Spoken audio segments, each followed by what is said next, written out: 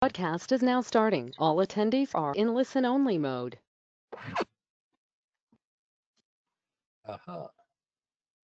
Are we there yet? The numbers are climbing up. We have 160 right now, 61, 162. Very good. Good.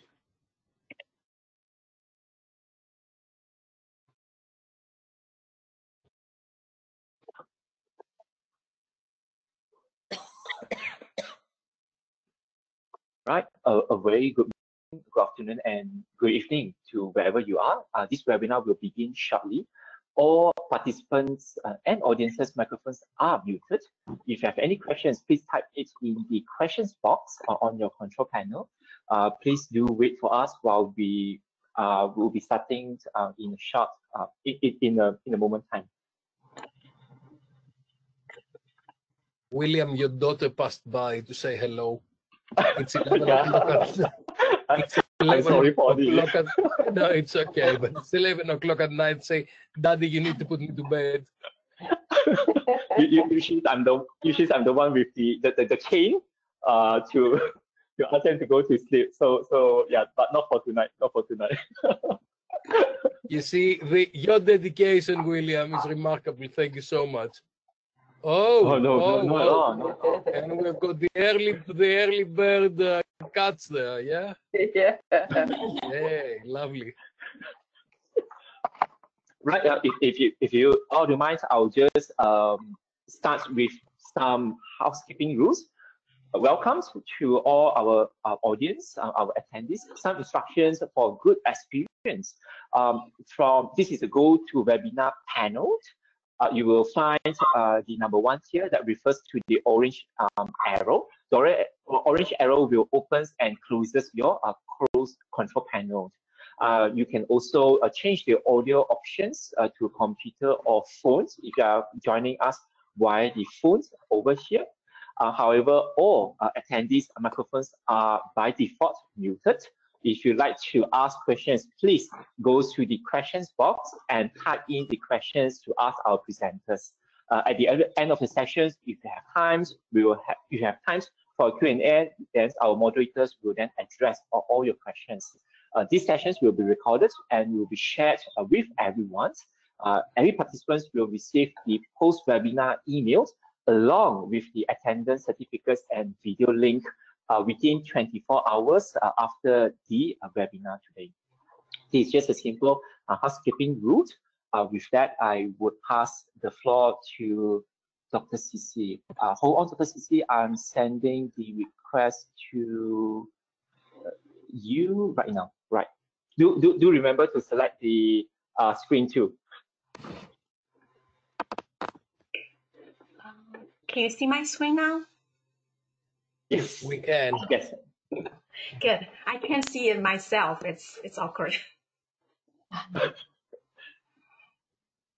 Thank you everyone for joining our webinar. And I would like to first ask Professor Dimitrios, the editor-in-chief, to start the webinar for us.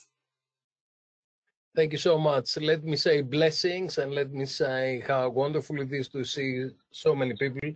687 people have registered for this, and there are people from all over the world, and many people are in Asian and Australian timeline, so it's quite late.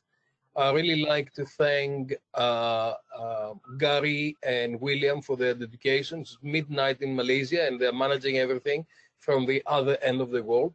As you would remember, what we're trying to do is we're trying to do 4 webinars per year, and 2 of them will be on US, Europe friendly times, and 2 of them will be in Asia, Australia friendly times, so we can spread the love around the world. It has been fantastic to see so many colleagues, and I really like to thank Tete and Daisy and Gary for organizing all that. And also I would like to thank our panel for joining us, Michelle, David, Yuli, Benny, and then Alan is going to turn up at some stage as soon as he's finished a couple of things. So The purpose of this is to make sure that everybody understands what we are doing in tourism review. They understand the system, they understand the process, they understand what we're trying to achieve, so they are more successful on when they're sending their papers. Currently, tourism review is doing extremely well. We are last year we got almost 1,000 manuscripts coming through, and this is creating quite a lot of work for everybody, all the editorial board, who is really dedicated to make sure that the best research is getting published. The more people understand what's the requirement and how we can engage in science from around the world, the more successful they are. Currently, Tourism Review is publishing about 10% of the papers we receive. So in 2024, we will publish 90 papers in 9 issues. And in 2025, we will be 80 years old. We'll be a very old lady. And we will celebrate that with increasing to 100 papers in 10 issues. So we've been very, very busy on expanding. On the slides that you see currently, you see that we had an impact factor in 22 that's 7.8. I'm crossing my fingers, but in 2023, the 2023 impact factor will be something like 9.5. We are kind of, this is the prediction we've got, and we are approaching the 10. I've got a target for 10 really. I think if we've got an impact factor of 10, I'll be a little bit more relaxed in the future.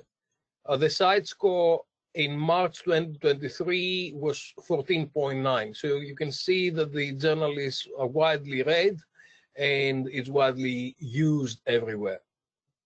Let's get the next slide. So you can see the downloads and you can see how it's increasing year on year.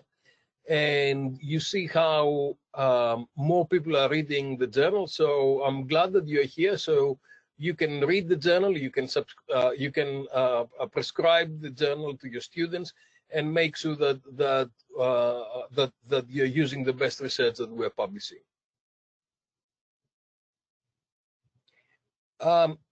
Inevitably, bigger countries are using the journal more. So in China, most of our downloads are coming from China, and then the UK, Australia, Malaysia, Indonesia, Turkey, United States, Germany, Thailand, and Spain. And what you can see is that how many downloads we've got on the special issue. It's an opportunity actually to explain that most of the issues in Tourism Review are actually curated. So we don't do special issues, but we do curated issues. So most of them, they're coming into different themes. Normally on the first issue every year, we're doing a special issue, but it's one of very, very topical topics that we do. And we only have our associate editors who are taking care of that. And Tete and Daisy and some other colleagues have been very dedicated into developing one of those. On the next slide, you will see how the impact factors and the citations are increasing every year, and of course this is something that I'm looking very carefully to see how many what is the topics that people would like to read, and what the big issues that they are, and what are the big trends. So we support the community by addressing the big trends. And the next topic. So again, you see how many articles we're publishing per year. You remember that when we started in 2017, when I started as an editor, we were publishing about 20 articles per year. In 2023, we published 83. In 2024, we will publish 90, and 2025 we'll publish 100. And you can see the institutions where most of the papers are coming from. So it's Sichuan University in China, University of Central Florida, Hong Kong Polytechnic University, Hong Kong, if I pronounce it right, and Nankai University. And you can see some of the top contributors to the journal.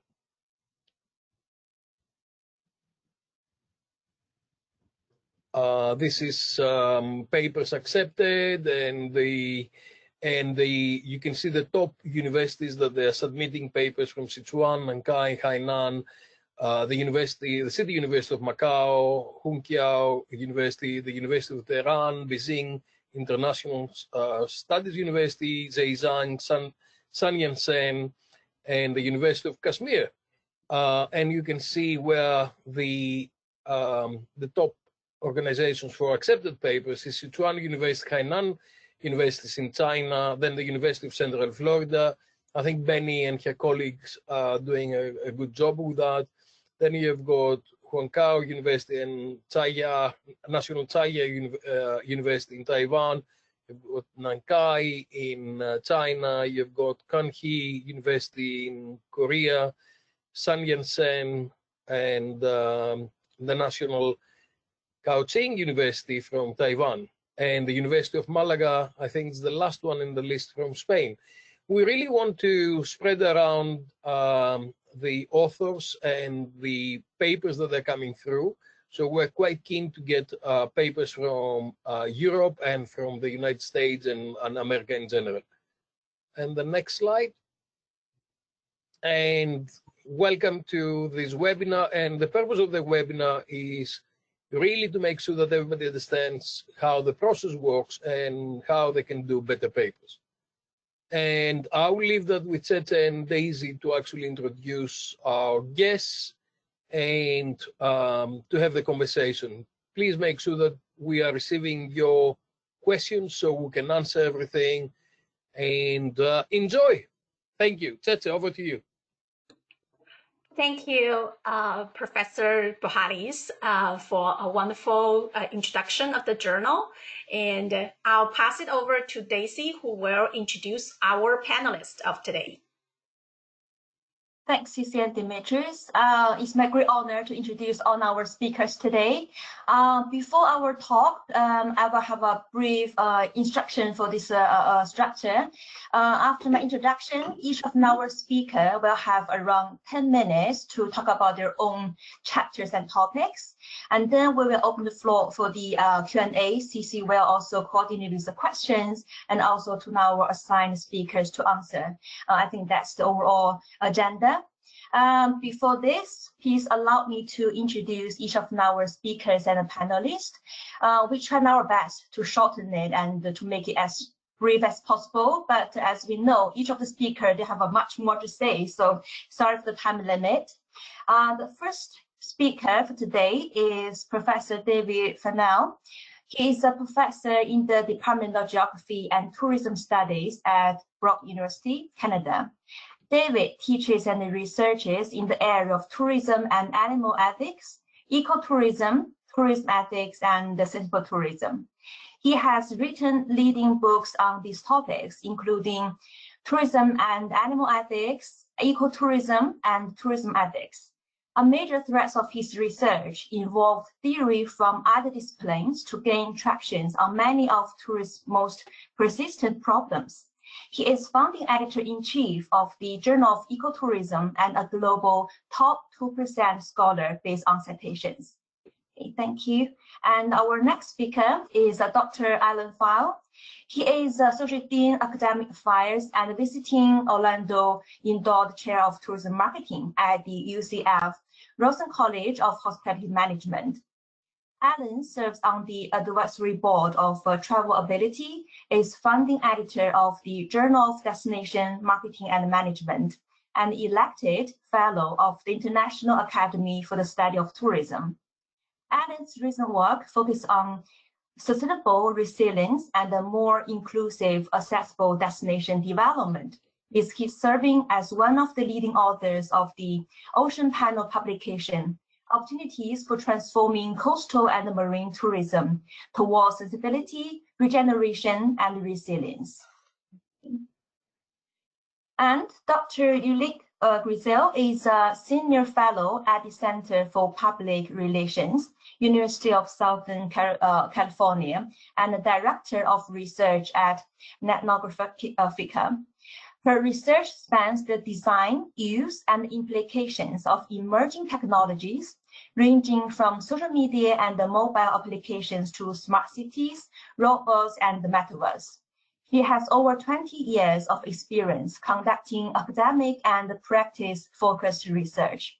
She is frequently acknowledged as one of the most cited authors in the fields of tourism and persuasion, and is an elected fellow of the International Academy for the Study of Tourism. Next, Dr. Michelle McLeod is a senior lecturer at the University of the West Indies, Jamaica. Her tourism industry experience spans over 30 years, and she received her PhD from Bournemouth University. Yes. Okay. Dr. McLeod's forthcoming book entitled Island Tourism Policy and Sustainable Development is the first of its kind about island tourism policy, governance, and sustainability. Dr. McLeod's three co-edited book entitled Knowledge Networks and Tourism, Tourism Management in Warm Water Islands Destinations, and Islands Tourism Sustainability and Resiliency. Her present research interests are in the subject area of tourism development, islands tourism, service productivity, knowledge networks, and policy networks. Dr. Bandigu Okmush is associate professor at the UCF Rosen College of Hospitality Management. Her primary teaching areas include nutrition concepts and issues in food services, international cuisine and culture, and sensitization in the food service industry, and health and wellness in hospitality and tourism. Her research focuses on food safety, eating behavior and eating habits, food and culinary tourism, food waste, and health well-being in hospitality and tourism. Dr. Okmush has worked in multidisciplinary research teams and secured and completed research grants. She has co-authored numerous academic journal articles, conference presentations, books, and book chapters. Last, Dr. Craig Webster is a associate professor of hospitality innovation and leadership in the Department of Applied Business Studies at Ball State University, USA. He has taught at Binghamton University's College, the College of Tourism and Hotel Management in Nicosia, and the University of Nicosia. His research interests include the political economy of tourism, service automation in service industries, public opinions analytics, and the fringe events. Dr. Webster has published in many peer-reviewed journals and is the co-editor of 3 books. He is currently the Treasures of Central Cree. Welcome, everyone. So may I pass the floor to David for the first presentation, please.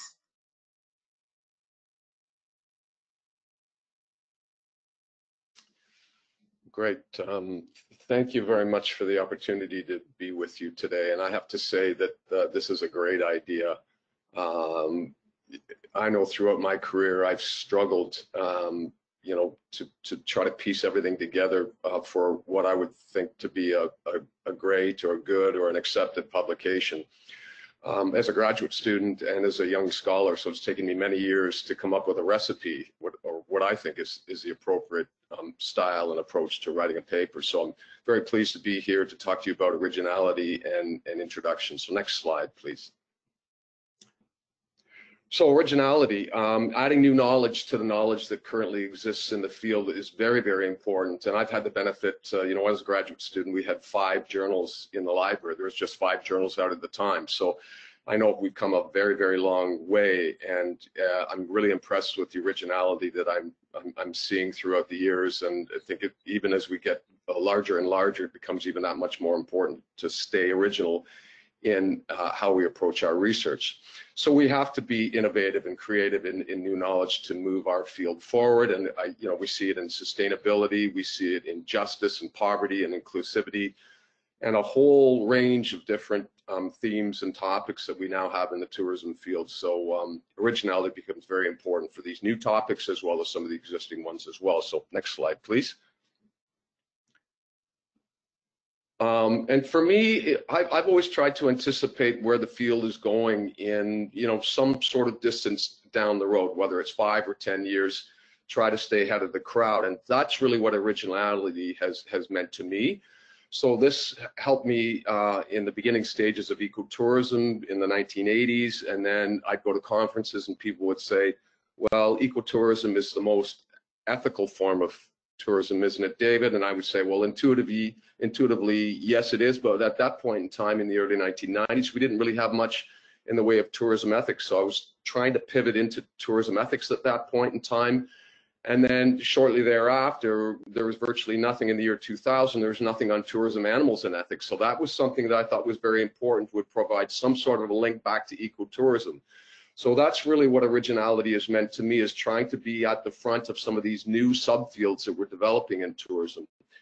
And so, I know citations are very important in this day and age, but when we get into new topics, it's almost a bit of a sacrifice in terms of citations for this long-term gain. And I think for me, it's important to sacrifice those citations to start opening up soon some new avenues of research for both young scholars and existing scholars.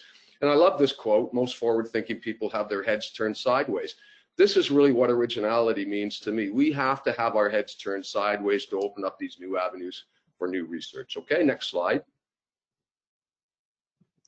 And so we use theory from other social sciences. There's no question about that. The beginnings of tourism studies field have gone through geography and anthropology and economics and psychology and such. That's really important. But for me, what's worked is I'll put this in air quotes, is mining theory from disciplines like philosophy and biology to better inform tourism studies. So, the question that you have to ask yourself is, either a young scholar or an existing scholar, should we be slavish? We're slavish to the traditions of our supervisors and our programs, or should we strike out on our own? And for me, I had the benefit of having some fantastic supervisors in the past, but for me, the modus operandi has been to strike out on my own, to find these new theories and approaches in sort of non-traditional disciplines that we have in tourism. So let me give you an example of what I mean by that. Okay, next slide. So here's the theory of reciprocal altruism. I won't spend too much time on this. This is a sociobiological theory. It's a biological study of the social behavior of animals, and E.O. Wilson was foundational in this. But let me just take a little bit of a side trip here. So humans evolved in small, stable, dependent communities. And so we learned to cooperate. This is the theory. Reciprocal altruism is the theory of I scratch your back, you scratch my back. And it's a meta theory. It applies not only in biology, but in every social science, right? So it's absolutely foundational. So we learn to cooperate through repeated interaction over time, and time is the key here. Right? So we are the product, humans, as the same selective pressures as other animals. So we've learned to be reciprocal. I do something nice for you, you do something nice for me, and we're altruistic. And at a cost to me, I allow somebody else to benefit. So this is the essence of the theory of reciprocal altruism. So next slide, please.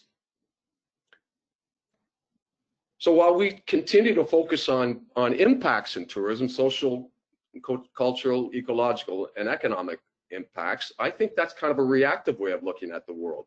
Ethics provides us with more of a proactive way of looking at the world, and really reciprocal altruism is the foundation of ethics. So, I think we have problems in tourism. So if reciprocal altruism is a form of cooperation based on mutual benefit over time, cooperation and trust should not take place in tourism. We just don't have the time to build those cooperative relationships between people. So no time to build cooperation. There's no shadow of the future, right? And so we're at a destination and then we move off. It sort of opens the door to be cheated, right? And cheating is a failure to reciprocate. So there's a really good example of a discipline in biology right? And a theory that comes from biology that we can drag into tourism from an originality context to see if we can change the narrative of what these impacts really mean in tourism. So I think it's a lot deeper than what we traditionally study in the field of, the field of tourism.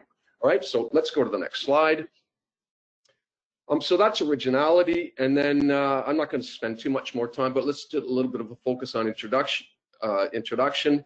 So there's a real tendency to be too long and too amorphous, and once again, I've written 2- and 3-page introductions that, when I look at it, now I've got the review back, the referees have really questioned what I've been wandering all over the place. I haven't really had that compass or that map to explain how this needs to take place, right? So really, for me, it's been 3 paragraphs of approximately 200 words each, right? So the first would be to review the state of the art of the topic. So in one of my research areas, like ecotourism or animal ethics, is to examine what's taking place out there, what's state of the art, and how is it that we're going to fill some gaps and move the agenda forward.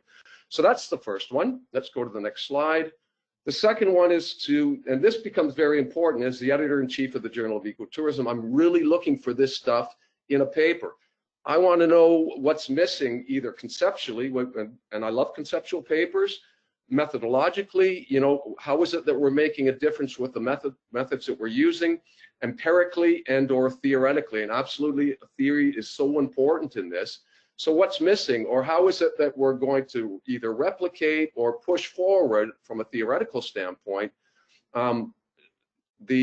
what's important within this subfield or with this topic within this subfield. Okay, so we really need to see what sort of theory that you're using or conceptual approach, and that is a real trigger for me to say, okay, this is a paper that's worthwhile reading.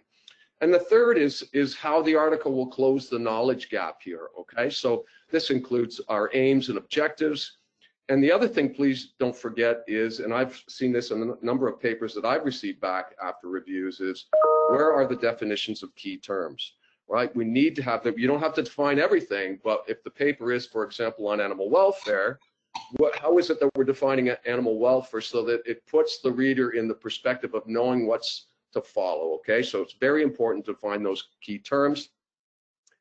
And then to avoid providing basic or generic statements on the topic, the reader needs to know why your research is novel or original. And so that, once again, puts your paper in a very good position to, not be desk rejected, but to be sent out to referees, okay? So those 3 things become very important in terms of setting this up properly. Okay, next slide. And then, so for me, so here's an example. I do some work on sled dog tourism. I think what's been valuable for me is that I think our research needs to be applied. Absolutely, we need to have the theory in our papers, but we need to, like, tourism is an applied field. We need to show that there's some sort of an applied link to what we're doing from a theoretical standpoint. So for me, it's been very effective to, for example, use examples from the web or on news on specific issues. And that really has been effective in grounding the research into some sort of a practical domain. All right, so yeah, this is an applied context, and I think it's very important for us to make those theoretical and applied connections. All right, and so yeah, our research really should have some application to the real world, right? So I love to see that in the papers that come by my desk for the Journal of Ecotourism. Okay, and I think it's going to be one of the last slides. It's come, and just a little bit on the abstract, right? Just to make a clear and concise statement on the body's or on the paper's novelty and how it fills that gap. Make sure you include what the theoretical contribution is going to be to the paper. That becomes very important. Include a general statement on the methods used, and then a little bit on some of the findings of the paper. It's always important to put some general findings in there. You don't have to go to a certain or an extensive length in terms of putting what that is. What are the main findings that we expect to see by reading the paper? Okay, and I think that's it for me. Thank you. Thank you, David. Next, Dr. Benny Okumas will talk about the literature review.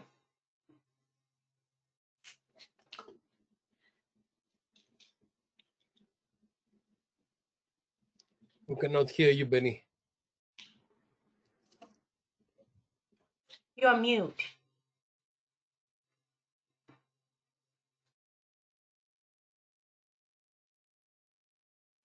Okay, how about now? Perfect.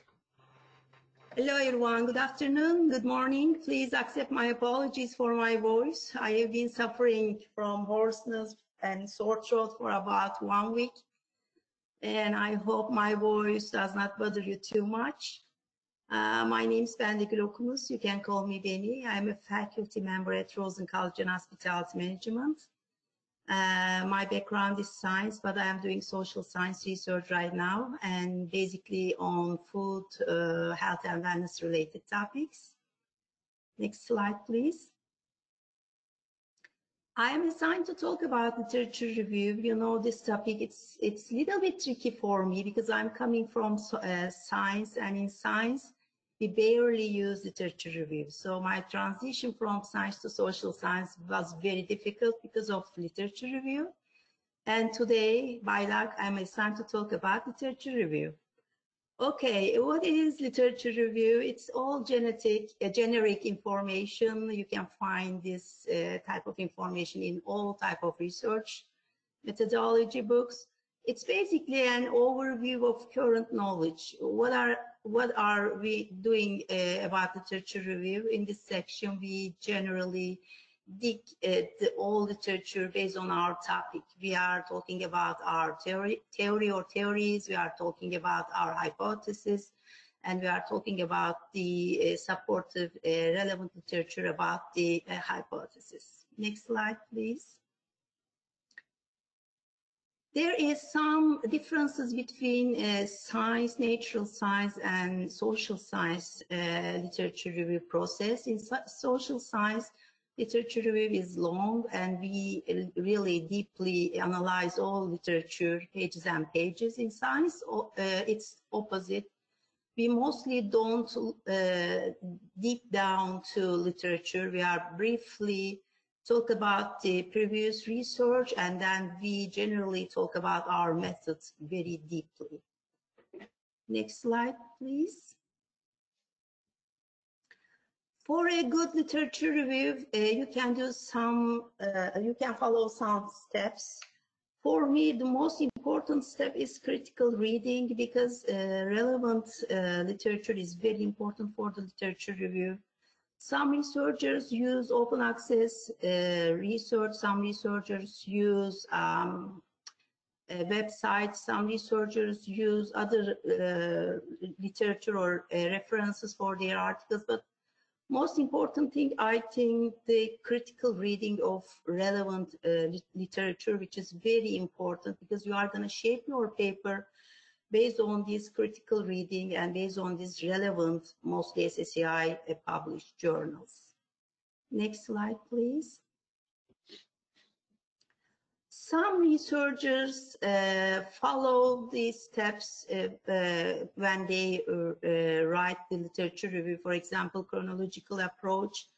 Some of them follow thematic approach, some of them follow methodological approach. I mostly, as a researcher, I mostly follow methodological approach, but these approaches are changeable based on what type of research you are conducting or what type of research paper you are writing. Next one, please. Differences between social science and natural science. My background is nutrition and food science, and I can see the differences between social science and natural science very, openly. In social science, we generally measure less accurate data, unfortunately. For example, we are measuring people's happiness. People can be happy today, but cannot be happy tomorrow on some certain topic. In social science, natural science, on the other hand, we are measuring, we are working on solid data. So I think natural science is more accurate than social science data, because in social science, you can play the data whenever you want, which is not very good for the social science research. But in science research, you are going to the lab and or you are observing or you are going to the field observing some certain cases and then write down as a paper. So social science research and natural science research is a little bit different from each other. Next slide, please.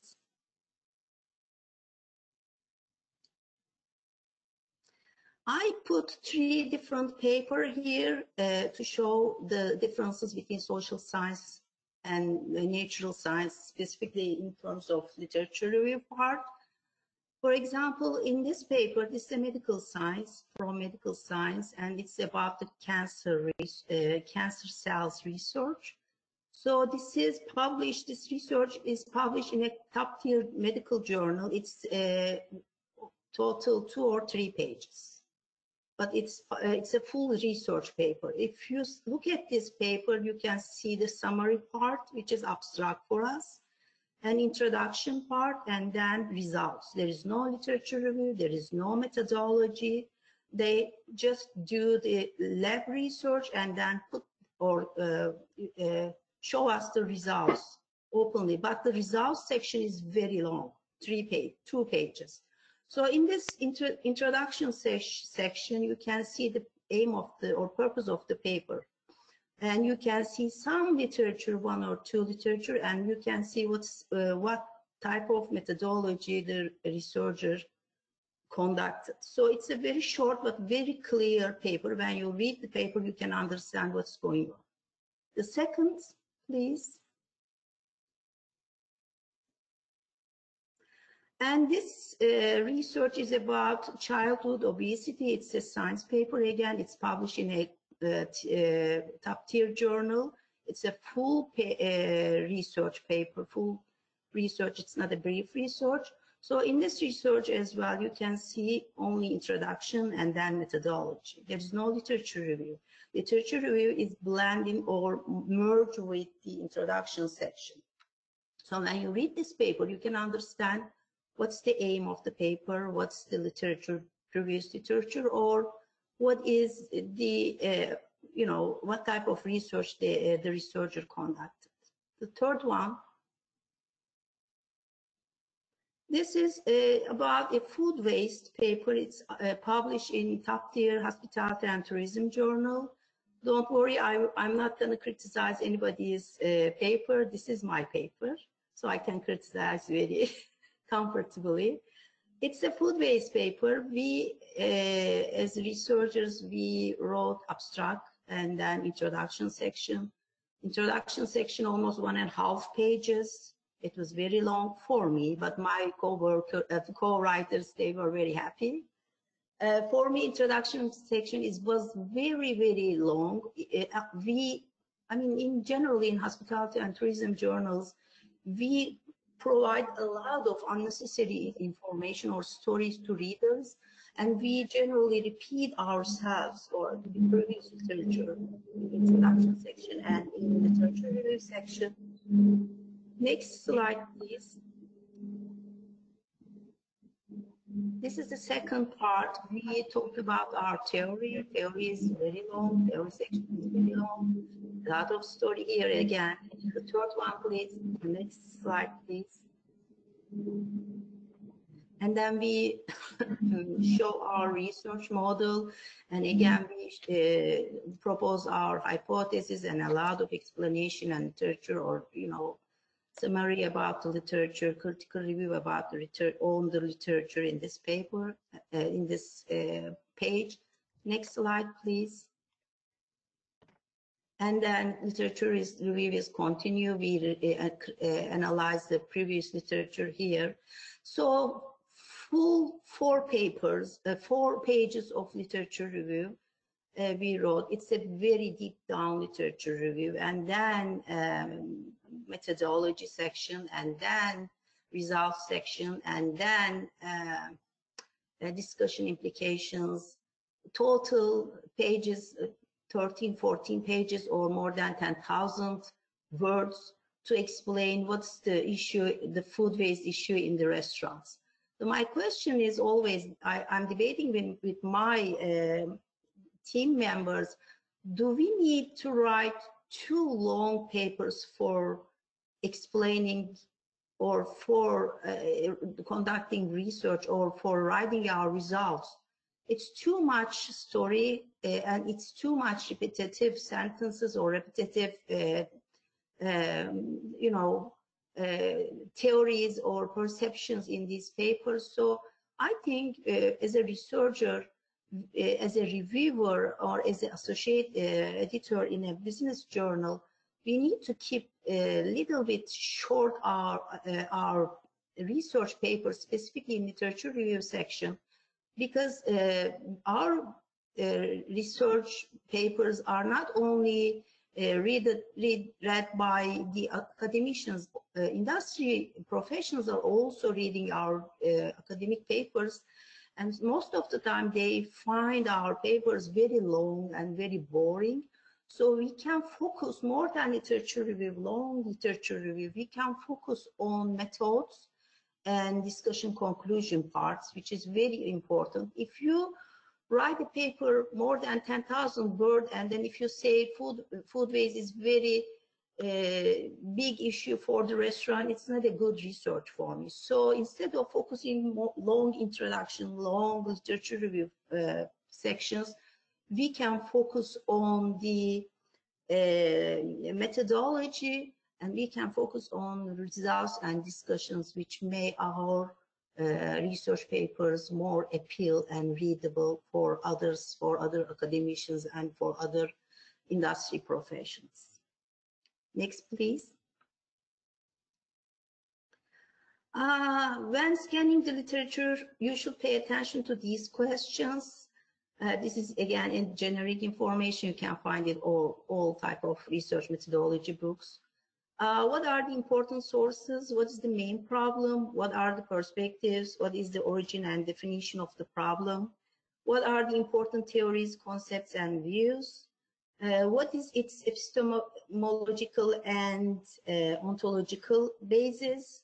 How is the knowledge about the subject organized? What is the question that is not researched and asked? Next, please. Yes, this is my part. Thank you so much. If you have any questions, feel free to ask me. Thank you.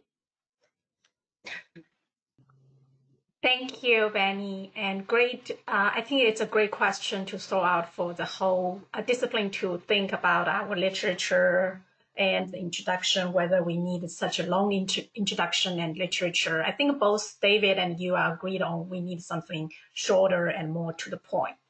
Thank you very much. And then next, let's welcome Dr. Michelle McClay to explain the methodology part of our paper. Okay, good morning, everyone. I'm here in the beautiful island of Jamaica, and welcome to the Tourism Review webinar, Writing High Quality Papers. I want to thank Dimitrio, Cici, and Daisy for inviting me to join this webinar. And I must say, when I looked at it, it's going to be a very simple presentation, because methodology could be something mind-boggling.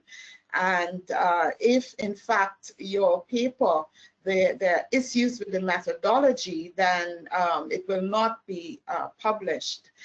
So it's very important that you get this section right.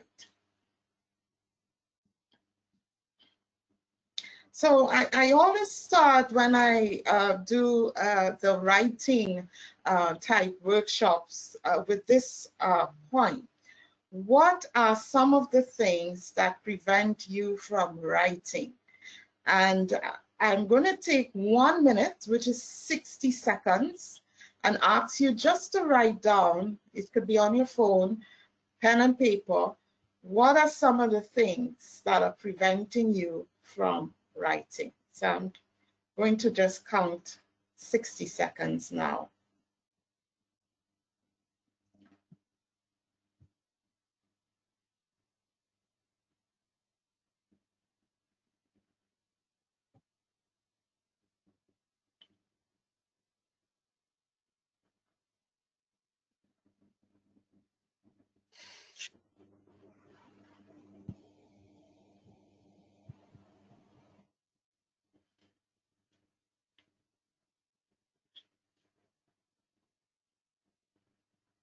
Okay, so when you look at what you have written down, and let's look at the next slide, Cece, and see if some of these positive, powerful affirmations can help you through that writing process. What about first drafts don't have to be perfect, they just have to be written? Brea Wellingham. If you don't write it, it will never be written. Shoana Payne Gold. Just write a crappy draft. That is my favorite one. Francine Glazer. And first you make a mess, then you clean it up. Chinere Osuji. And I just want to encourage everyone that as a writer, yes, it is a task, but it is a task that can be done very well. You just need to get going and get started.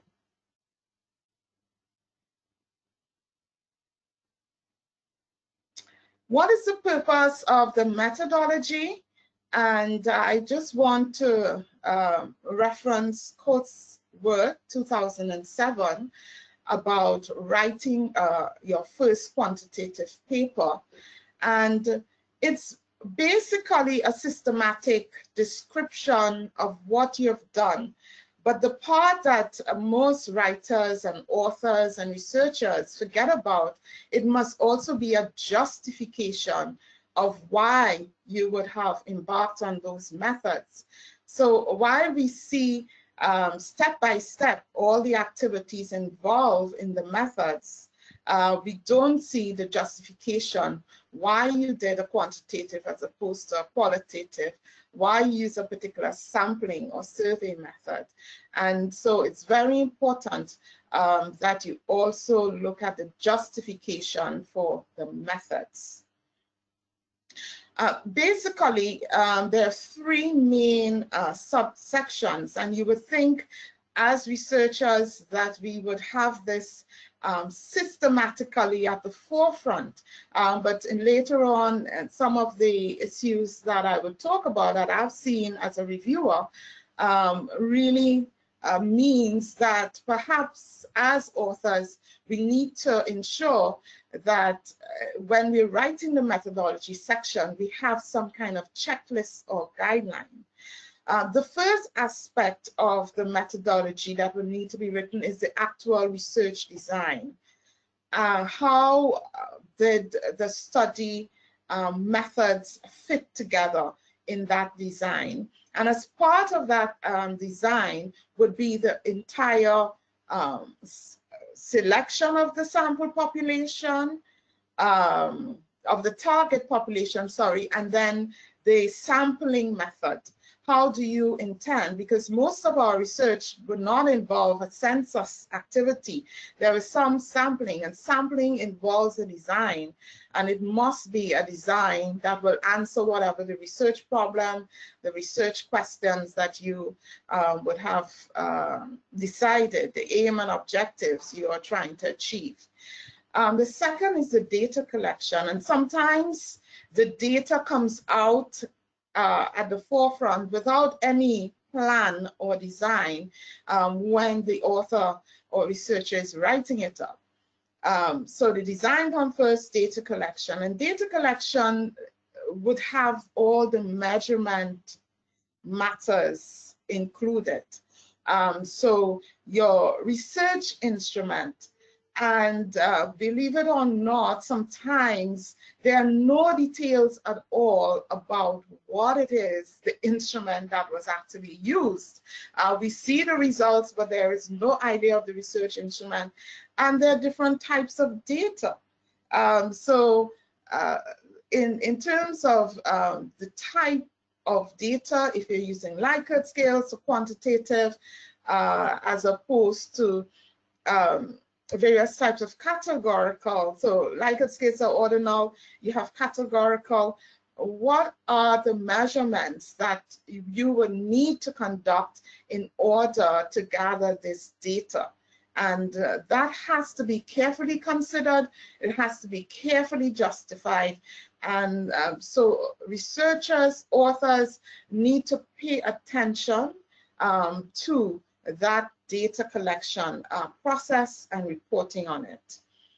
Then next, the data analysis, and sometimes this is left out. So I have seen papers just focusing on the data collection, no design, no data analysis, and sometimes the analysis goes along with the results. I think it would be because you are justifying the methods that you've used when writing up the methodology, that you also talk about the data analysis, including the types of tests that would need to be done to answer the research questions to achieve your research aim and objectives. So the data analysis section is extremely important.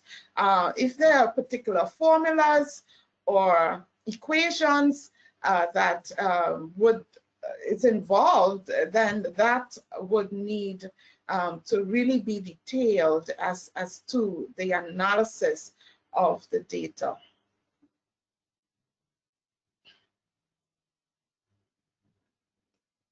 And some of the methodological mistakes, and I really want to go through. I mean, this sort of, basic statistics and so on. As tourism researchers and social scientists, we need to really understand some of these matters, because we are doing measurements and we need to ensure that the data is accurate. So some of the popular ones, there are sampling errors, there are population specification errors, and even looking at things like inclusion and exclusion criteria in selecting the population, selection errors, non-response errors, measurement errors, questionnaire issues, processing errors. So there can be a number of areas, and if the data that you have, if the design to begin with, there were issues there, then you would end up with a number of these mistakes. So that's why the design process is very critical to address these issues. So some of the solutions to consider would include increased sample size, including qualitative. More and more, I am seeing less and less persons being included in qualitative studies. So that has to be carefully considered, particularly for both qualitative and quantitative studies. Defining the relevant target population. As an example, if on an island you want to measure the use of water by tourists, and you have both land-based visitors and you have cruise visitors, if you're just selecting land-based visitors and leaving out the cruise visitors, you're not actually measuring accurately. So it's those kinds of matters that would need to be carefully worked out. Setting inclusion and exclusion criteria, having appropriate survey methods, whether it's online or in-person, telephone, their advantages and disadvantages. And that will affect non-response matters as well. So it has to fit together, the alignment of all these matters, resolving the methodological mistakes. That's why designing the research study in the first place is extremely important. Pilot studies, many times in reviewing papers, there is no mention of any kind of pre-testing activity, which is extremely important, and stating how that pilot study improved the research process. And I think more and more we need to really insist that we see pilot studies coming out in terms of the research process. And checking through and cleaning the data. ensuring that, you know, the data is accurately recorded, the concepts are clear and qualitative, and, you know, the coding process that would go through in qualitative, and also cleaning the data, you know, missing data, their guidelines, you know, outliers, just getting the data clean. Very important activities that should be included in the write-up, and to avoid some of these mistakes.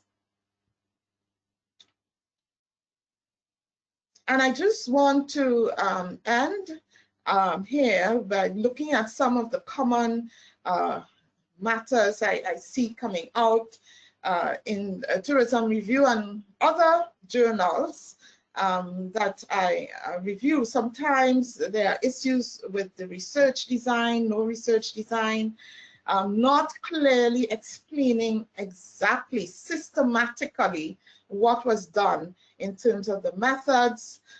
There is no data types test alignment. So you have non-parametric data and you have parametric tests. Very important. I mean, once you see that kind of error, your paper may not go through. No mentioning of pilot study or ethical review. Very important that is checked off in terms of getting a paper published. Mixed methods or mixture of methods, understanding that whole paradigm of mixed methods is very important if the paper is proposing that. Data processing software, I've seen that. So what did you actually do? Did you actually do it yourself? So that is important as well, and that will come into the data analysis.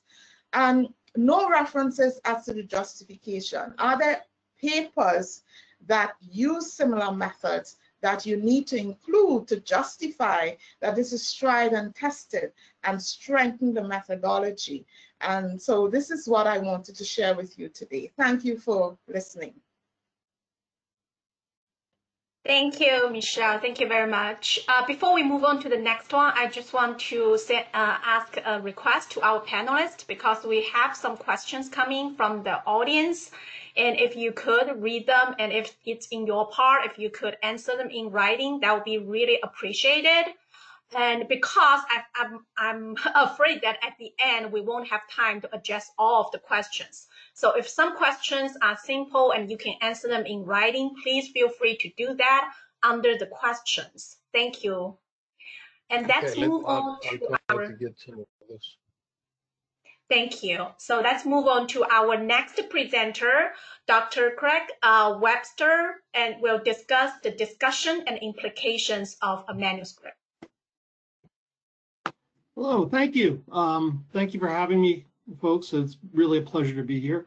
In speaking about this today, I see that there's a lot of parallels with what David was saying, with what I'll appreciate. And what I think of this is when I think of research, I think of it as sort of like a sandwich, not a Danish one, but a typical sandwich where there's a top and a bottom. And the top and the bottom should resemble each other, and they should make you, it's not the juiciest part of the sandwich, but it should be attractive, not stale, and hold things together. So I really sort of going out of my way for this, but I was thinking of this as when David spoke. So you'll see some parallels in what he and I say, and I think that's inbuilt into the system, sort of how we usually do this. Next slide, please.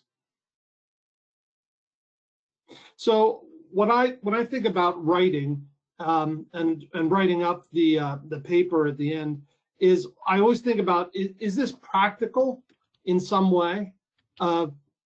There are many interesting questions that are sort of abstract and interesting, but we should always be trying to help practice, I think, unless it's a really daunting and massive sort of theoretical issue, which I don't think we often deal with in tourism studies. So when you write up the implications, I think one of the interesting things to write about is show an example that in a case in which it may actually be important. Another thing is that the vague and useless comments like hospitality members should remember the importance of customer service. This is not particularly helpful. Some nuance to that, or something that is applicable, interesting, and sort of insightful would be more appropriate. So there's always that linkage of theory and practice, which we should be trying to do. I mean, industrial research, practical, but academic research, which is what we are typically writing on, doesn't have to be. Have to be entirely practical. We should have some theory involved in that. And then again, that bottom for the sandwich, that the write-up in the implication should have something that highlights the theoretical importance and is linked with the literature. Again, I do agree with the earlier speaker who's speaking about the question of literature reviews. Many times are too daunting, I think, in much of the research that's published in academia. That's why I always love research notes, because I think research notes are where it's at. It's not massive theoretical stuff, and there are many very interesting findings that we have that haven't really yet been incorporated into theory, and I think that's also good stuff to write and great stuff to read. Another thing is the highlighting of innovation. Is the topic innovative? Are the methods innovative? Are the findings surprising or counterintuitive? Otherwise, why just write something that everyone else agrees on, a topic that everyone already agrees on, and you don't have something new or interesting to say? Another thing to do is the limitations. I like mentioning limitations because sometimes when you mention limitations, then it's no longer a weakness. It's a strength that you've noted it and you understand that. And a lot of limitations don't particularly bother me when they're mentioned. For example, data gathering, sometimes resources are limited in what you can gather. You don't have time to do a pilot or resources to do it. I think for me, that's fine. But mentioning that, it's a good way to avoid the reviewer from mentioning that that is a major limitation. Next slide, please. And then the other thing is showmanship and winning. And as an earlier speaker said, is if it's just in your head and it's not written, what's the value of it really? It might be nice for you to walk around and ponder things, but the world needs to see your ideas and your creativity should come out. And as was mentioned earlier, and I think it's really great that in these discussions you see some parallels in what people are saying. I've always been told, don't get it right, get it written. And I think that's a good way you start. And you shouldn't be worried about perfection because that doesn't really exist to a large extent. But you have to get your ideas out and then redevelop them and rewrite it and rethink it and improve it. Another thing about papers, I'm seeing a lot of papers that are, for example, a lot of structural equation models that come out in publications. You have lots of hypotheses. At the end of the paper, you don't even remember what they are because there's too many findings. And what you're looking for when you read is there something memorable? Is there insight that you can take out of this paper? And instead of having 12 different hypotheses, and about 11 of them will be statistically significant in the same direction as hypothesized earlier, tell us what's interesting or most surprising or most useful about the findings and suggest future-looking research and what we can do. Again, the other issue is statistically significant doesn't mean it's significant to a reader. Tell us something interesting and important. Finally, I'd like to say with, make it so people want to read the paper. I read so many dry papers that are not necessarily the most interesting topics, lots of hypotheses, tested, lots of findings. You're not entirely sure what's memorable about it or what you can use out of it.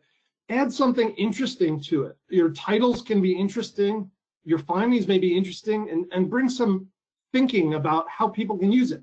Funny stuff in papers too is also great, because I think, for me, writing a paper, I don't think of myself as a scientist first and foremost. I think of myself as an artist, and where there's an empty paper and I fill it up with things.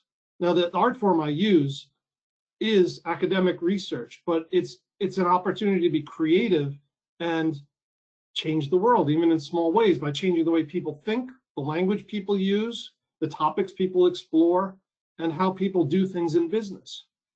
Again, the big one is get it published, get it written, and move ahead. And that's all I have, really. So thank you so much. Thank you very much, Greg. Next, let's Why is this an echo? Sorry. Next, let's welcome Dr. Yuli Grizal to talk about the write-up and the revision of the manuscript. Thank you.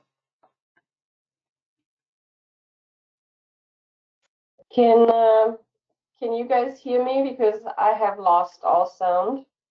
Okay. Yeah.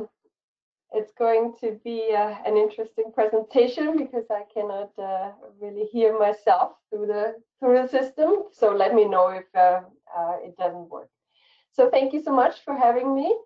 And I'm going to talk about the write-up and the revisions. So if you could move on to the slide. Thank you. And I already saw that there was a question also from the audience in terms of perfectionism, and I have to admit that I'm a perfectionist too when it comes to the writing. So for me, writing is very hard. Thank you, Michelle, for making us do that exercise. So for some people, this is kind of like the cherry on a cupcake. For me, it's the real work. The research is more the fun part, and then really sitting down, writing is something that doesn't come easy to me. So especially as a perfectionist, and we've heard it from several of the panelists, this can be a problem. But here are some of the things that maybe will also help you move through and help you think about things that will make the process easier for you. So negotiating and renegotiating authorship. I have this as my first point, and you might think, how does this affect writing quality manuscripts? Well, it does. As a reviewer, as an editor, I often see people submitting very disjointed kinds of manuscripts where clearly they've completely divided up the work, and no one was in charge in the end. And so I think the start of the writing project, if you're not a single author, should be really thinking about who's good at writing what, who actually has the insights, who did the work, who's also maybe more conceptual person, who's more grounded in the data. And in the end, the first author has the obligation to really turn this into a cohesive kind of article, right? And so it's not that you can just divide everything. Someone has to, in the end, make sure that everything fits together. Like Craig said, that sandwich needs to look good and needs to taste good. You can't just stuff everything in it and then expect people to say, "Oh, wow, that was, that's great. That makes sense together." The next thing is, before you start the writing process, maybe think about your target audiences. And we are doing this webinar for Tourism Review. Tourism Review is a specific journal, right? And it has a specific readership. It has specific guidelines. So every journal is a little different. In tourism, we have many journals. So they have slightly different flavors. They have slightly different expectations. They have different guidelines in terms of length. They have different opportunities also in terms of types of papers that they will be accepting. So don't just select a journal because of, I don't know, the citation impact. That is important, but also think about, is that the right journal for your paper, for your message? Then you are going to have to convince the editor. So Professor Buhalis is your first audience there at the journal, who's going to either say, yes, this is great, or who's going to desk reject your paper. So the editor is a very busy person, and the editor also needs to kind of think about the journal, right, and what fits with the journal. So you are speaking to that editor, and so beyond the actual manuscript, don't forget to write a cover letter.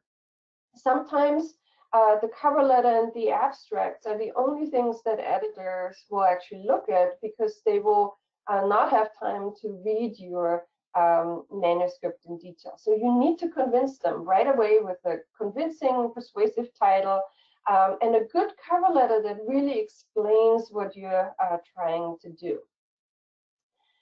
Then you're writing for reviewers, right? And we have this myth out there that reviewers are, you know, very angry people, and they want to reject your papers, and they're just going to make your life miserable. But from my experience, reviewers actually really want to see papers published. You are actually making my job easy as a reviewer. If you write a great paper, then I can just say it's great. And we're both done, right, with the process. So reviewers don't like dragging out the process either. It hurts me personally if I have to reject a paper as an editor, or if I have to recommend rejection to the editor as a reviewer. I'd rather, you know, really publish the paper, but I also have to protect the readers, right? That's my job as a reviewer, and I have to say, well, if someone reads this paper, they might actually be getting the wrong idea, or if someone uses your findings in the industry, they might actually be misled, right? And so that is the purpose of the review process. So you're writing for reviewers, which means also they are unpaid, they have a lot of work, they have a lot of papers to review, and so this is why you need to be very concise, but also engaging in your writing. And it needs to be clear, but also it needs to be something that people get excited about. So keep that in mind for your writing. Ultimately, the readers, right? Who is the audience here? Are you writing for a journal that has practitioners as their audiences? There are some. Are you writing a paper for a very particular audience? And here I would like to address that question of why in tourism our literature reviews are longer than in the sciences, because the scientists are very specialized. And so if you do research on kidneys, that's what you're going to write about, and that's what you're going to read. In tourism, we have people coming from many, many disciplines. And the literature review is there to educate them. So they don't have to read everything that you have read about this topic, right? So it's a brief kind of education for the reviewers, the readers about the topic. So yes, in tourism, the situation is different. We have many literatures, we have many disciplines, we have many regional contexts that we are dealing with, and so we have to address that in our writing. Ultimately, if you want your paper to have impact in the industry, impact through media coverage, impact in terms of students finding your papers, other colleagues finding your papers, you also need to write for the search engines, and increasingly also for AI, for ChatGPT. So you need to think about your keywords, right? You need to think about also how your topic might be related, like David said, to other topics. And if you could go back to my previous slide, I'm not done yet. Sorry. All right, so writing for these audiences is important. Overall, you need to find a cohesive storyline. A lot of papers, I think, get rejected because they do not do that. It is really a craft. It is about writing a story. You need to have convincing arguments, and a lot of people really don't know how to formulate an argument. So think about arguments. Every paragraph in your paper needs to be an argument, right? You need to move these arguments forward, and in the end, people will, like in a Hollywood kind of movie setting, will go like, ah, that was great, right? Or there will be some sort of build up and conclusion in the end. Make sure you stick to the journal guidelines. And sometimes they are not so clear, so make sure that you actually contact the editor if there is a question. I think another problem is that a lot of papers are very boring if they only contain words and numbers, right? So think about how you present your arguments. Is it possible to have a graph? And then also, some of the problems that I see in the writing is that people just list the literature, they do not synthesize. They just present the findings, they do not synthesize the findings. And the same with the contributions, it's kind of like a point by point, but in the end, the overall contribution is not kind of drawn out. Next slide, please. So should you use AI in this writing process? And so coming back to this perfectionism argument, I found AI very helpful for me, especially if you're someone who has a little bit of a writer's block and you don't like staring at a blank page. AI can really help you kind of get something started. So for idea generation, for thinking about ways in which you could formulate a topic differently, or asking some tool like ChatGPT, you know, what are other things that relate to this? Are there topics that I should be considering in connection with my topic here? For those kinds of things, AI is really useful. AI is also useful for grammar and spell checking and formatting, but here I would recommend not using ChatGPT. ChatGPT will always try to rewrite, and ChatGPT has a very specific writing style. And so native speakers will immediately be able to tell if something is written by ChatGPT. So you can use Grammarly, you can use Quillbot, there's other tools out there. But also be mindful that this creates expectations. Now, if I get a paper that has a lot of language problems, I actually have no patience for this anymore, because there's really no excuse for you. You don't have to send it to an expensive editor. All you have to do is at least run it through one of these tools to get it into a basic shape.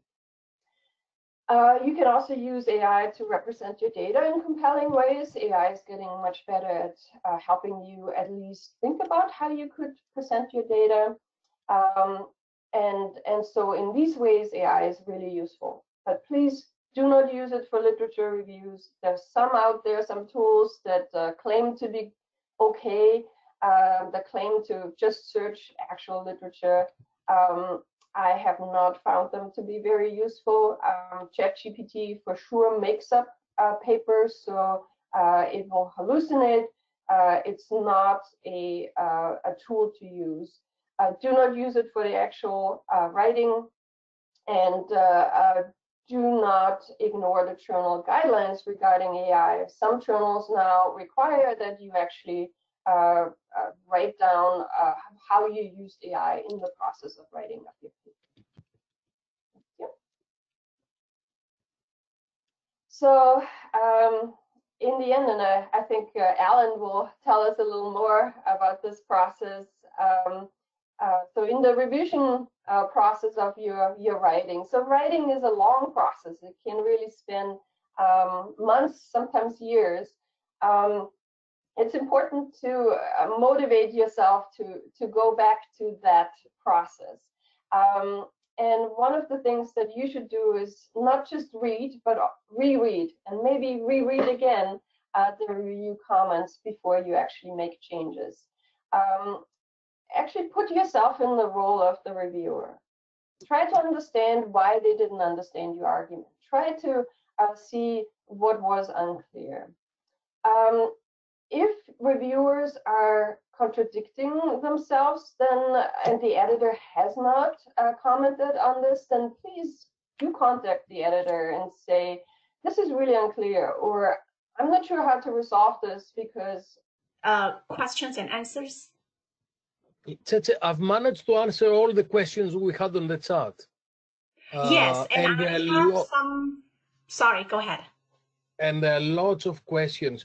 Let me say a few things that they're coming from the chat and also they're coming from what we discussed.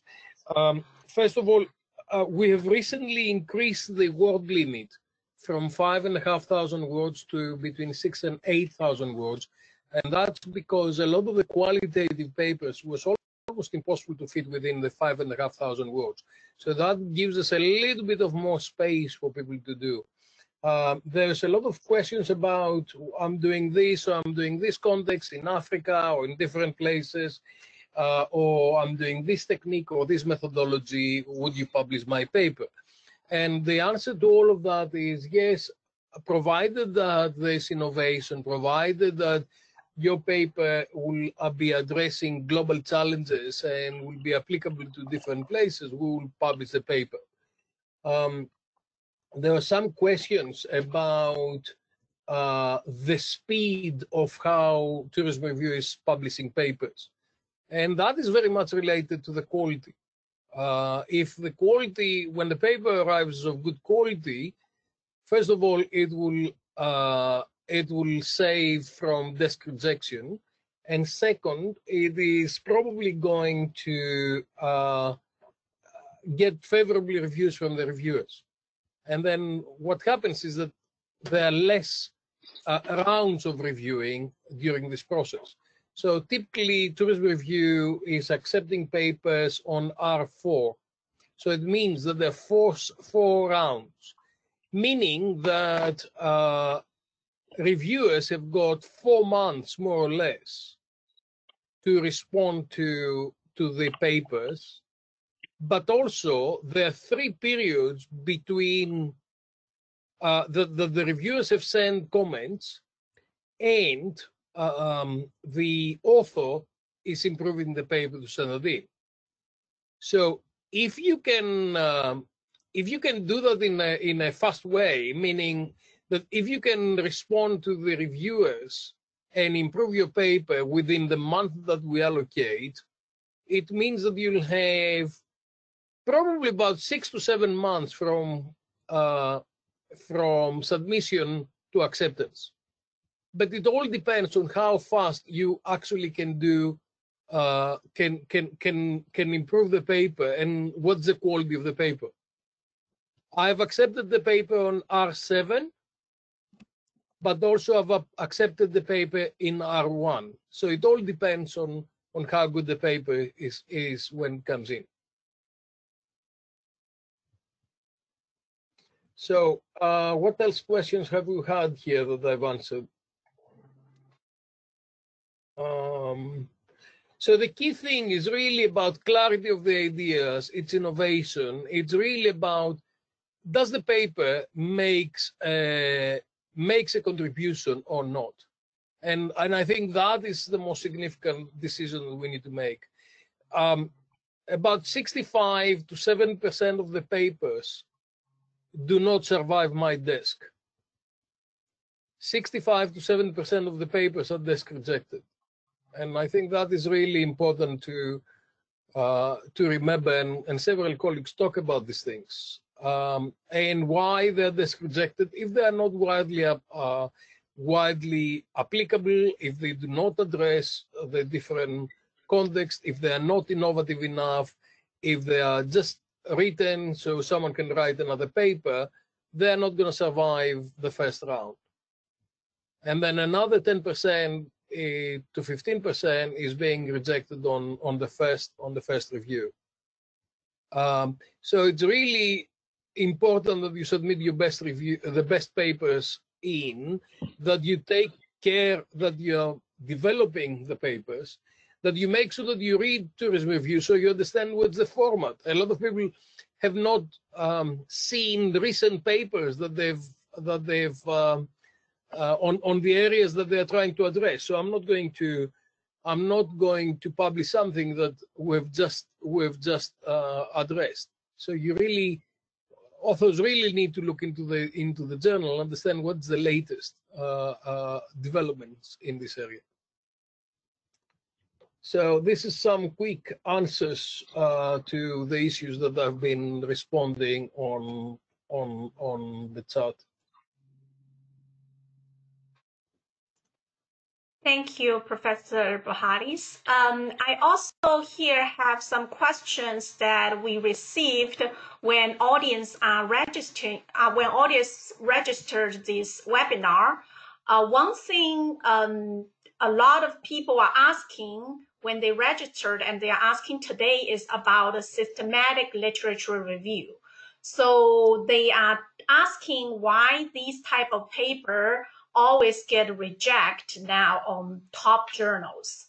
So can any panelists want to jump in and answer that question? How to write a good systematic literature review paper? I think we reject a lot of systematic literature reviews because they are formulae. They're just going through the software. They're creating a few graphs, and they make a very, very limited contribution. So you don't have extra new knowledge, and that's why often they are rejected. To survive in literature review and systematic review, it really needs to be systematic. You really need to identify key issues. It really needs to make a contribution to knowledge. It really needs to bring things forward. And most of the papers that we see in this category do not. They're quick fixes that they do not make any contribution. I don't know if anybody else would like to take that. Yeah, no, I agree, Dimitros, and it goes back to my comment about the boilerplate. If it looks standardized, it is standardized. And I actually like systematic reviews, but they've got to be good. So that it's no different to any other process. You know, there are some very, very good ones out there, but if they're quick and dirty, they're very formulaic, as Dimitros mentioned, they're not going to get through because they just hit you really hard as, oh, not another one. Okay, but if you're looking for originality, which you can do, there's some systematic reviews out there that are really very, very, very strong. So I would counter, no, they're not all rejected at all, but the formulaic ones are.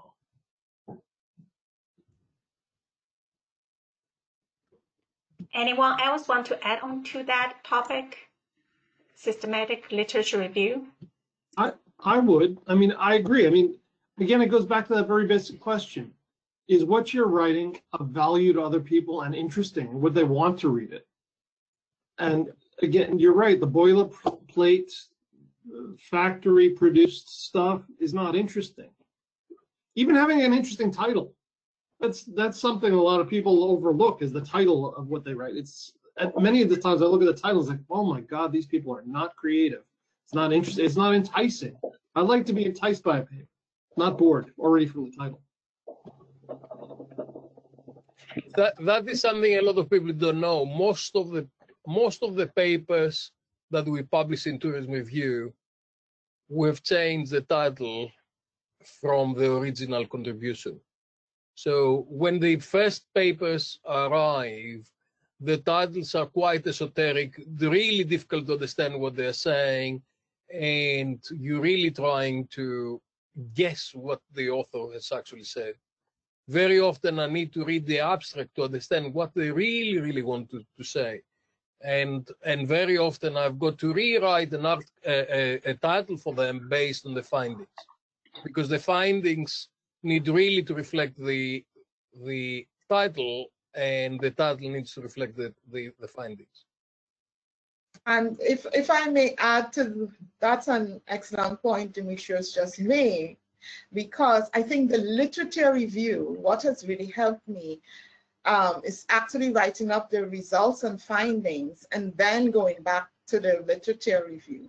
So that alignment, similar alignment with the title of the findings, the literature review sometimes isn't aligned with the findings and results, which becomes problematic, because then when you get into the discussion now, you know, what are you really discussing if your literature didn't consider your findings and results or your hypotheses and so on.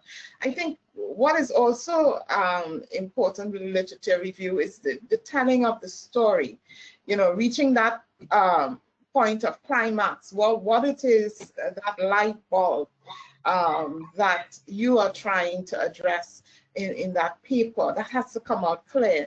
Whether it is you have a conceptual framework, a theoretical framework at the end, what it is, that big moment in the literature, it has to lead into that. And sometimes that isn't there.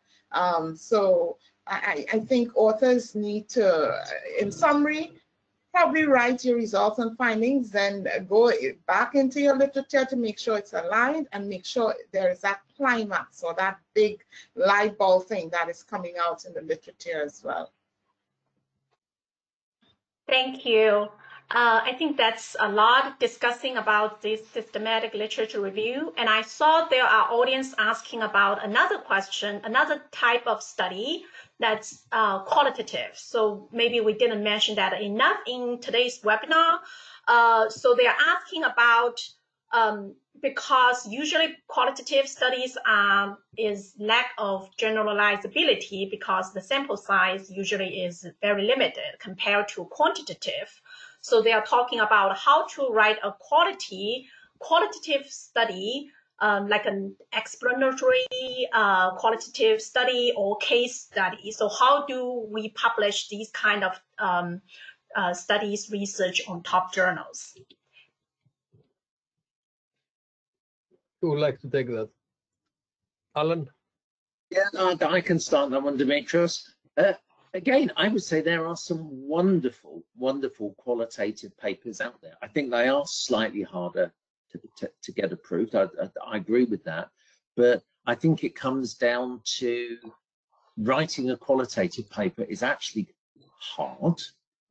And where I learned my craft was actually going outside of tourism. So, and actually it was former colleagues in Bournemouth in the Health Sciences College. Go into those subjects where qualitative research is very, very common. And so things like health, organizational studies, read those papers and then come back into tourism, because in those areas, it's very common. They're done extremely well. The methods are very original, and then bring that into tourism. And I think the good qualitative papers out there are very heavily cited. They're interesting, they're novel, and they tend not to be boilerplate, okay? But you do need to learn your craft, and writing qualitative papers is hard, but go to those areas, those disciplines where they're far more common, and that's where I learn from. So go to those that really are doing this constantly, and your craft will be better. But good qualitative papers are very highly cited. And just to, I won't mention the name of the journal, but Scott McCabe, who's an editor of another leading journal, he's super supportive of qualitative, as is Demetrios. Yeah, but absolutely. It's got to be good. It's got to be good. And it needs to be relevant to a lot of people. So if it's what I call the village of my mother, you know, in a very small place, someone has done some, 10 interviews that predictably will not be published. It needs to be comprehensive. It needs to add to theory and to practice, and it needs to contribute to the knowledge we have. Can I just add, if you go back to the very early tourism papers of the sort of 1960s, 1970s, they were essentially qualitative papers, anthropology in particular. You know, that's where a lot of this started. So they're a very, very important part of the academy. So don't lose sight of the overall worth of qualitative papers.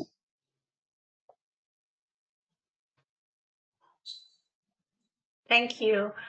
Daisy, do you want to add on to it? I know you published quite a lot of qualitative papers.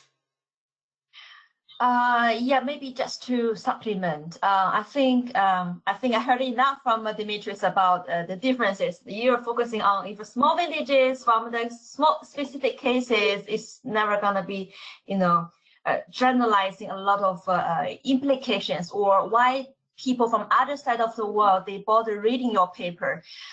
So my thoughts is about when doing the quality research. We're not focusing on like a place or an incident or like some small thing. We're talking about a phenomena. Even it's happening in a small village, it's happening in a very rural area, remote areas. Whenever we're talking about the thing, is phenomena. It could happen somewhere else on the other side of the world who like facing the similar issues. So it's all about, I think, how we are really telling the story and why we think it's important. And the people from the other parts of the world, they also need to read it. And also, I think I really agree with Alan, the impact of the quality research. I feel that's really, really big. For example, when I'm preparing for my teaching materials, I feel it's quite hard to refer or copy those figures or models from those quantitative SEM, like those model things. Students are not really interested in seeing those numbers. But if we're talking about some stories, things happen in some particular places, using some of the quality research, students feel that's very interesting.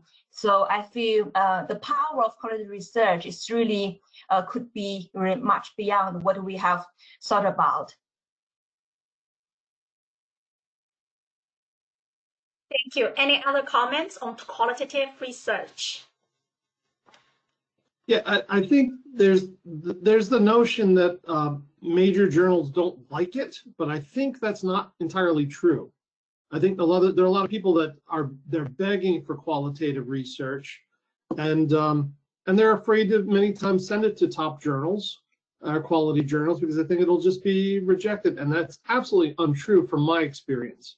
And that's another thing I'd always encourage people: send things to better journals than you think will touch your stuff, because worst case scenario it gets desk rejected. Well, maybe the worst case scenario is it goes through review and then gets rejected. But even if it's rejected, you can. And I've been surprised. I've sent what I thought would definitely get rejected by top journals, and they've gotten accepted. And if you don't try for top journals, you won't publish ever in a top journal. You got to do it, in my opinion. Craig, what is behind on your board behind? I'm just trying to. There was some. There was some vandals that came in here last night, and I don't know why they were writing in Greek, but say thank you to them. They're doing fine. There's some vandals here. It's terrible. Terrible vandalism at Ball State. That's that's lovely. So thank you, and I think we have time for just the last final comments for our audience, especially for those junior researchers. They really want to publish on top journals, and some are asking, oh, now we are publishing on like a Q3, Q4 journals. How could we improve our work to be published on Q1 journals? So any final comments, anything you think is most valuable for them, please go ahead, everyone. Let's start with Benny first, please. Can she hear us? Oh, sorry, I think I'm not sure if she can hear. Probably still okay, not. Then start with Michelle then, please. Okay, thank you, Cece. I just want to encourage everyone to write and write and write, and don't be afraid of putting it out there. even if you are writing for your thesis or if it's an article, just put it down and get it going. I know that's probably the hardest part of it, to get going with the writing. So that's my encouragement for you today. Thank you, Michelle. Oh, Yuli just joined us. Can you hear us?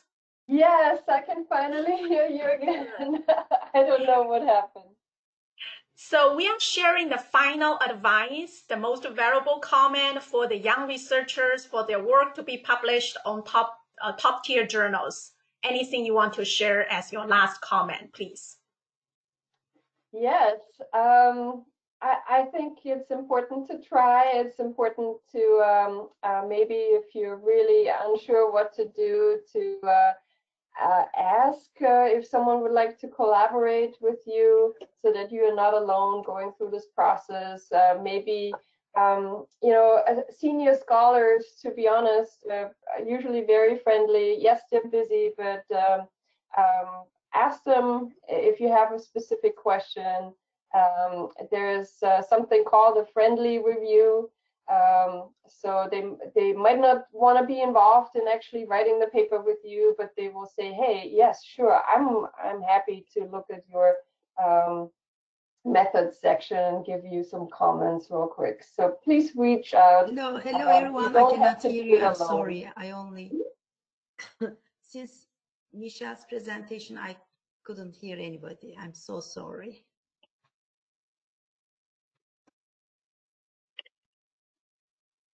Okay, Yuli, continue. Oh, I just said you don't have to figure this out all by yourself. You know, I think editors as well as other scholars in the field, this is the beauty of tourism, are usually very happy to give you comments and feedback. So do reach out. Thank you, Yuli. Let me text Benny and see if she can just share her last final advice. Can you hear us now, Benny? I don't think she can hear, but she can talk. Cece, can I offer just one final thought? It's jumping on what Uli's just said. Always share your work with colleagues before you submit.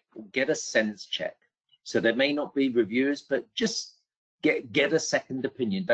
Don't hide it to yourself, because sometimes you miss really obvious things because you're so close to paper, you just don't see yourself. So always share with a colleague or a trusted friend. My final advice. My final advice is, I think as a researcher, we focus on methodology, finding and discussion sections more than introduction and literature review. We write a lot of stories about our research and add a lot of information, unnecessary information in introduction and literature review. So my brief suggestion is, let's keep our introduction and literature review section brief and short and clear, and focus on more methodology. Because methodology is very important. We see what researchers trying to do, what type of research they are conducting, and their participants, their surveys, their questions, their experimental methods. Sometimes researchers write 1 or 1.5 page methods, which is not clear, and a lot of figures, tables, a lot of numeric data. It's kind of show off of the paper, but the results are very brief and sometimes repeat the other research. Discussions are very brief.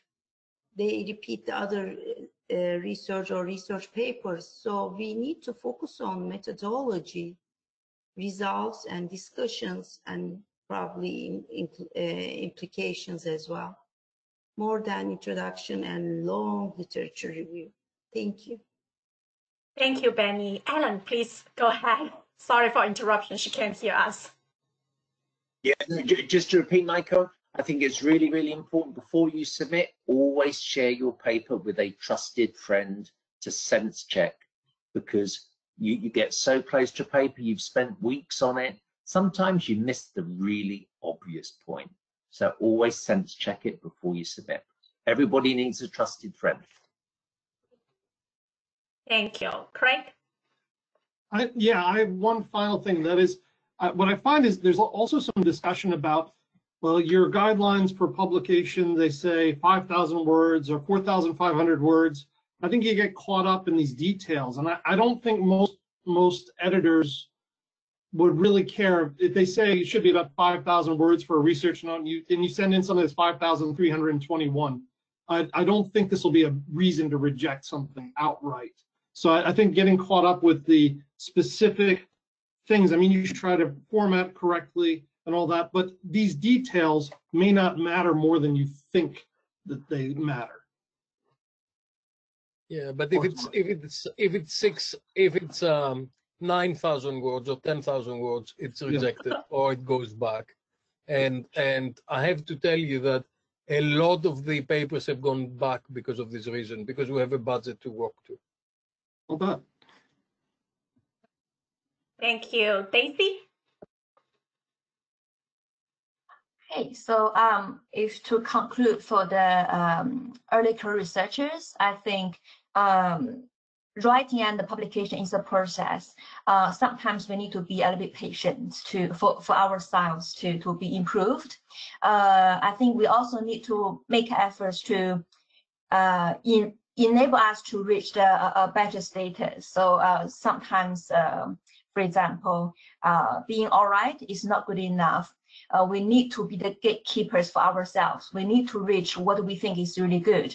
Otherwise, sometimes, maybe constrained by the structure, by the environments, especially young people, they have the pressure to publish. Sometimes they know what is good, but sometimes they have to compromise or to sacrifice something to exchange for the survive. So I think sometimes we need to be just a gatekeeper for ourselves. Yeah.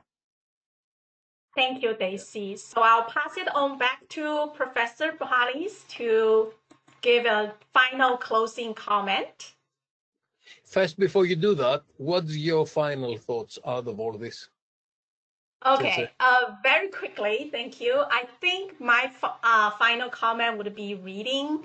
So read articles published on top journals, because if you want to publish on top journals, you have to know what has been published there. So read. At least every week you have to read one or two. That way you learn what has been published there. You know the writing styles, so you can try to improve your paper to be like one of them. That's a very good point, and this was one of my 3 points, but I said read the tourism review. Before you try to publish in tourism review, make sure that you read the tourism review. And I think there are 2 things really that's really critical here. One is think before you write. I know that a lot of people are under pressure to write 3 papers, 5 papers, 6 papers, 5 papers in 15 papers in 5 years and all the rest of it. But think before you write, and think about, why am I writing this? Why would someone, and I ask people often, would you spend £200 and half a day reading the paper that you have just written? What is the investment that you would have made to actually get the knowledge and the benefit of reading your own article?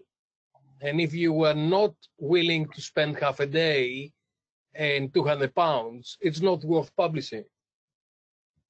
So think before you write.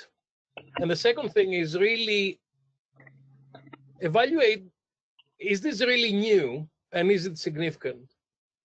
And because we still have almost 300 people still with us after 2 hours, I'll give them the biggest secret of my job as an editor. And what makes something goes to reviewers or something goes to rejection. And that's the question. Is it new and is it significant? And is that going to make a contribution to knowledge and to society? Because if it doesn't make a contribution to knowledge and society, it's not worth publishing.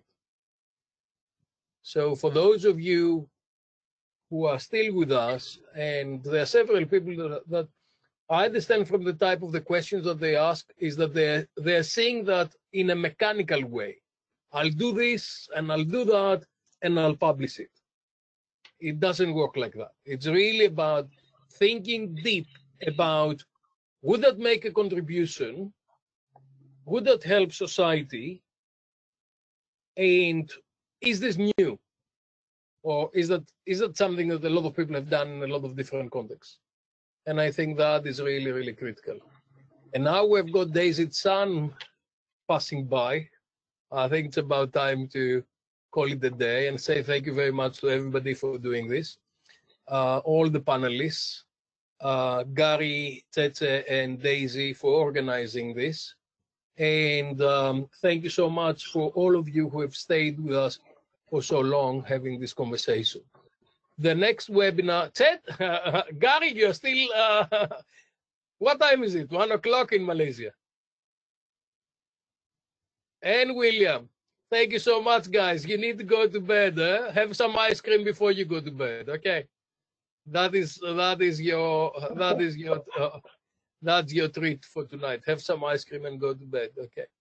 So thank you very much. So when is the next one, Tete? It's going to be in June sometime. We have not decided the date yet, but it's going to be in June, and then we'll send out the email after we decide all the details. Fantastic. And that time it will be more Asian time, and we'll get Tete to wake up and stay until very late, and then Gary and William will be on a daytime. Thank you very much, guys. Thank you. Really appreciate it. Goodbye. Thank you so much. Keep reading the tourism review. Bye-bye. Thank you. Thank you. Thank you. Thank you, everyone. Thank you, everybody. And cut. Do we do cut? Thank you, guys. That was wonderful. Thank you. Thank you for organizing all that and stay all night for those of you. Craig, very good.